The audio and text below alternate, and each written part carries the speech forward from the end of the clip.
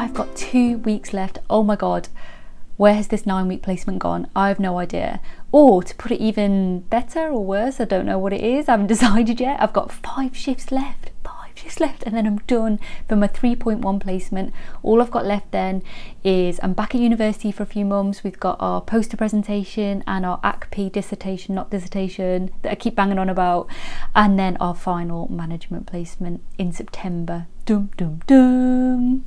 So the last couple of weeks, to be honest, I didn't want to keep repeating myself in vlogs, so I just wanted to do a couple of extra vlogs of things that I've learned on training days and things, some things that people might find useful. I'm hoping they've been useful to somebody. So that's what I've been posting for the past couple of weeks. But now I'm coming to the end of my placement. I've learned a few new things. I've dealt with a couple of situations, and I'm going to share that because it's something that you might come across in placement and it's really good to know about. One of the things that I want to talk about is my mentor has been absolutely amazing, and she has been the nurse in charge a few times, which I've never seen before. I've never been with one of the nurses that have had to deal with that sort of thing, so this was brand new stuff that I was doing on placement. So I've been seeing sort of the not behind, I don't want to say behind the scenes, but it's not behind the scenes, but then I want to say behind the scenes, but it's not behind the scenes, but the nurse in charge stuff, basically. The things that go on that you don't really see when you're on the ward helping your patients and caring for the patients, and you don't sort of see actually the work that goes behind the scenes that the staff and nurse has to do, as well as all of the rest. So there's a few things that I did extra that I'd never seen before. I found it really, really amazing, really interesting, and I'm just gonna share that information with you, and hopefully you will get to experience this as well. Firstly, I just want to say that this might be different in different trusts, locations, different areas, different placements. This is just what I've experienced personally on this particular placement. So my nurse in charge, she will organise the day, basically is the first thing she will do. She'll look in the diary, she'll allocate staff to which bays and which patients that they're going to, she'll allocate the breaks for the day, sort all of that sort of side things out, and then she will deal with any sort of complaints. She will escalate concerns of patients for other members of staff. And then at 9:30 we have the conference call, which is basically a phone call, and there will be someone leading that phone call, and they will connect all of the wards and the different hospitals in that particular trust. So they will all be on this big conference call at 9:30, and they will go over bed allocations, so how many beds they've got, each ward has got. They will go over staffing issues, so if anyone's needs staff, if anyone's down staff, any problems like that, if that sort of needs escalating to get in the agency staff to cover those shifts to make sure that nobody's short, and just at the end sort of a general open questions, any concerns, anything like that to talk about at the end. But I thought this was amazing. I have never seen this happen before. I don't know whether it's because not every trust does it, or whether it's just because I haven't had the opportunity to do that out on placement. But if you work for a trust, or if you're a nurse that works for a trust and you've experienced this where you all have a conference call, you all get together to sort of look at all of these sort of things, please let me know, because this is the first time I've done it and I just thought it was amazing. I think it's a really, really good way to assess the whole area, the whole trust, and get everyone's input and get everybody involved and stuff, and it was just a really good way, I think, of monitoring that. It was absolutely amazing to see. I absolutely loved it. And then later on at 10:30 in the morning we have our Jonah meeting.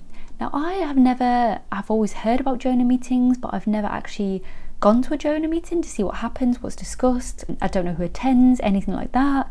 So this, for the third year student, and this being the first time I've ever attended a Jonah meeting, I don't think that's normal, because I have heard that first years have done it, second years have done it. I think maybe I'm just a little bit behind with this one, guys, so I'm really sorry if I'm telling you information that you already know.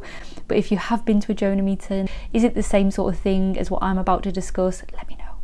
So in this particular Jonah meeting that we have at our trust, there is usually the ward manager or matron, there will be the nurse in charge and student, and there will be the physio team, the OT team, and the doctor, and they will all get together.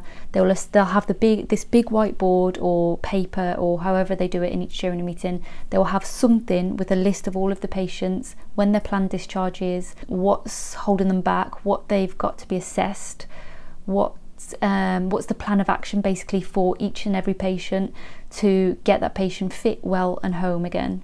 And this literally starts from patient 1 all the way to the very last patient, and they'll just work their way through. And this was actually amazing to see. I loved seeing the whole plan of action for every single patient, because I've discovered that I really like knowing more about everybody else's patients. I don't like just knowing about my bay of patients, because then if there's a problem in another bay or another area, someone else's patient, something happens and you don't know that patient as well, I don't like it.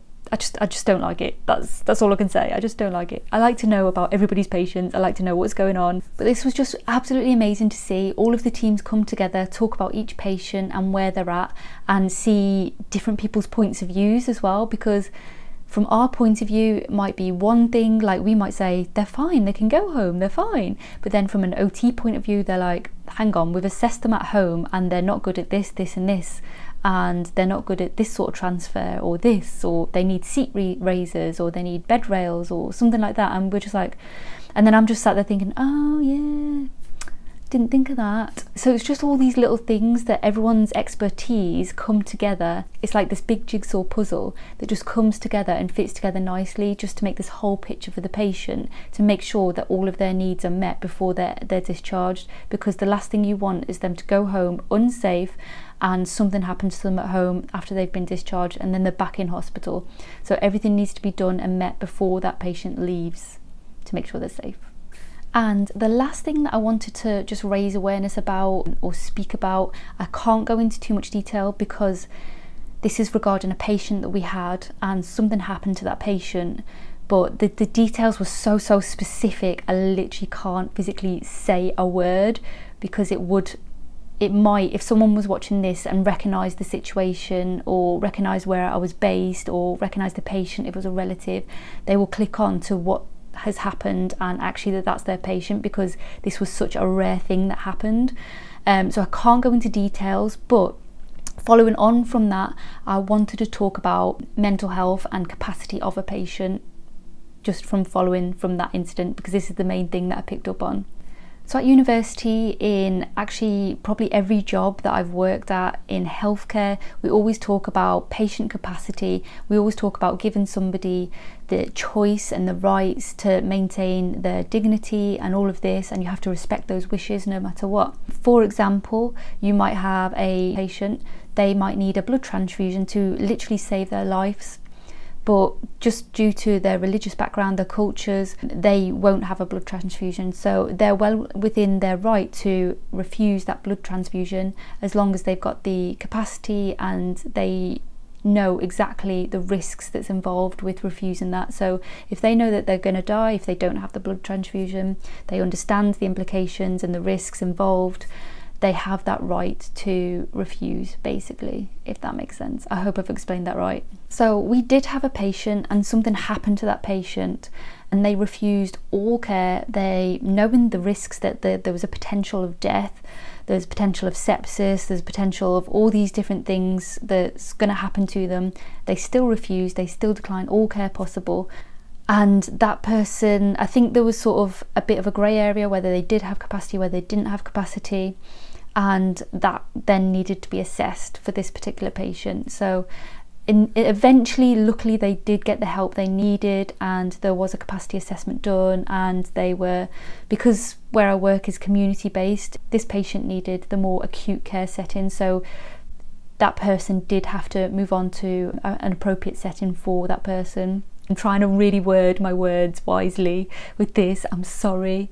But I just wanted to raise the awareness that your patient might refuse care. There might be something that's really going to seriously harm their health, and you might not agree with their decision, but they actually have the capacity to make that decision. They have the right to refuse, whether it's the right or wrong choice for them, in your opinion. You have to respect that either way. You have to respect your patient's wishes, and as long as it's documented, as long as all the capacity assessments are done, the patient has the right to do that, regardless of what your opinion is on the matter. And there have been times in the past where I've had patients and they've made this sort of decision to refuse treatment, knowing that they will literally die. Or I've had a patient before that I gave them all this health education about smoking and COPD, and it was literally killing this patient. And the patient was like, I'm gonna die anyway, so what's the point? And it's some things like that really shock me. And in my head I'm thinking, why make a safe choice, live your life, live a healthy lifestyle? But obviously on the outside I'm like, okay, I respect your decision. I've just got to give you the advice, go through all the risks and things, and it's completely up to you. It's your decision. I can just advise. But we can't, no matter what our opinions, what our thoughts are, we can't enforce that on patients. We can't show those emotions. We have to hold back, and we have to be professional and respectful of that patient's wishes.